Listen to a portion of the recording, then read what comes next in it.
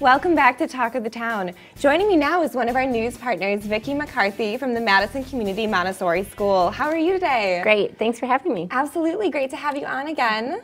So today we're going to talk a little bit about Montessori in the home. Right. So I know for you guys, you start doing schooling for kids 12 months and older, correct? Right. So if a family maybe wants to start implementing that Montessori philosophy really early on, what can they do in their own home to implement that? Right.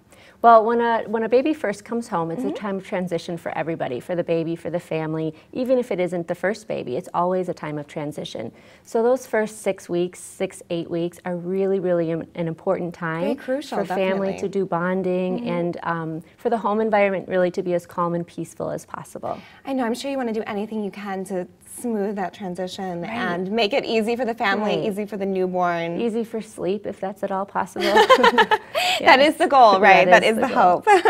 So if you're setting up a nursery for your newborn or your baby you just brought home, what sort of things should a new parent keep in mind to bring into that nursery? You know, I think less is more. There are so many things out there available for babies, and there are only so few things that are really needed. What should be included? So you need a physical changing area where you're going to be able to change the baby's diapers and the baby's clothes, and everything should be in arm's reach, because when the baby's that little, you don't want to walk away from the baby. Not even for a second. Not even for a moment. So that's the first area you want to establish. And the second area would be a feeding area. So maybe a comfortable chair for mom to do nursing or feeding in the baby's room with a step stool or something, and a little table for her personal items nearby. Something to make that very comfortable. Right, because there's a lot of time spent feeding a baby. Oh, I bet. I bet. It's definitely a full-time job. Right. So second area you'd mentioned was for feeding. What's the third area? I bet there needs to be a place for the baby to sleep. Right. And so when a baby is very little, oftentimes families will use a bassinet or a basket such as this for a baby to sleep in when they first come home from the hospital.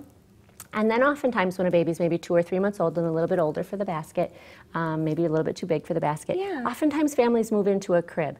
And if you're trying to do Montessori in a home environment, I would encourage you to try putting the mattress actually right on the floor. Oh, really? And not using the crib at all. Okay. And that is just to really increase the baby's independence, to allow the baby to They're move. encouraging to kind of explore outside of the mattress and see what's going on in the room. Right. And I bet that's kind of to enhance their curiosity and help them build that. Right, to pique that interest and to really allow that baby the freedom of movement. Oh, absolutely. That's a really unique idea. I'd never heard of that before.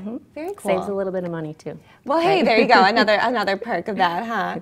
So let's talk a little more. Is there a fourth area for setting up a nursery? The fourth area, yes, is called a movement area. So you'll want to have like a foam mat on the floor, or maybe just a thick blanket, something to protect the baby's head. And if you hang like a door mirror horizontally near that mat, then the baby can maybe spend some time awake on its tummy in front of the mirror, and that mirror gives the baby a lot of feedback about its movements and the world around him. So it's a really great place to have the baby while it's awake. This is just one of my personal questions. At what age do babies start to kind of notice that that's them back in the mirror and know they're getting that feedback? Yeah, not for a few months. That's very fun. And I noticed you brought quite a few items with you today. So can you talk to us a little bit about those? Yes. So when a baby is really little, and I'm thinking around 2 or 3 months of age, you're trying to develop 3 different senses: the visual sense, the tactile sense, and the auditory sense. So when you use something like a mobile, so I'm going to just show one here. This is a mobile that we often use in a Montessori environment, and the idea is that it's really simple. There are only 3 or 5 elements hanging from a mobile. That's about all that the baby needs in terms of stimulation. And you hang a mobile about 10 or 12 inches above the baby's chest, not directly above the baby's face. And that'll really help the baby learn to do some visual tracking. You know, and I think there's so many out there that have a lot of bells and whistles, and just they can maybe almost be overwhelming to a baby. But this looks like a really simple, peaceful toy to just kind of get them started and start having them engage with the world. Absolutely. So I noticed you brought a couple other things. Are there any other toys you might recommend for a newborn? Yes, absolutely. So for tactile, this is a ball with protrusions. It's very easy for the baby to hold on to this. Lots of places for them to grab. And as they get older, this is a great gumming teething tool, gumming tool. Teething tool. This is called a grasping beads. It's an easy one to make at home. These are just wooden beads on a leather strap. Again, lightweight, easy for the baby to hold on to. And these are very simple too, or maybe even something you could craft in your own home for your newborn. Absolutely. And lastly, just an auditory, some rattles. This is a gourd. So it's just a dried gourd. It's very simple, very lightweight.